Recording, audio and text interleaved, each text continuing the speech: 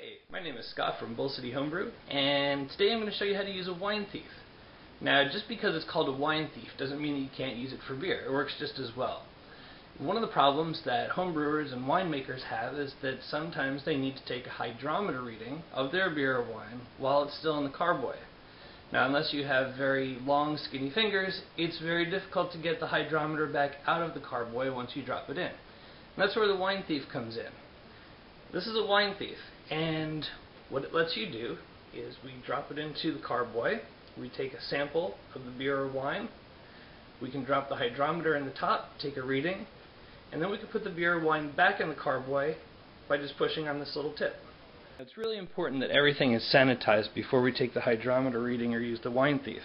So I have a sink full of star sand here that I've got my hydrometer in, and I've got the wine thief in.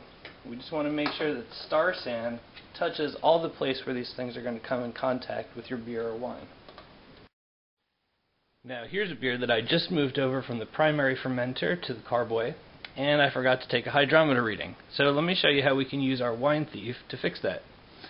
We'll take the wine thief, put it down into the carboy as far as it'll go, take out the beer sample.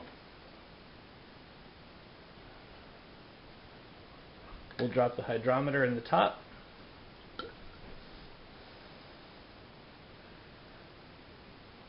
And we can take our reading.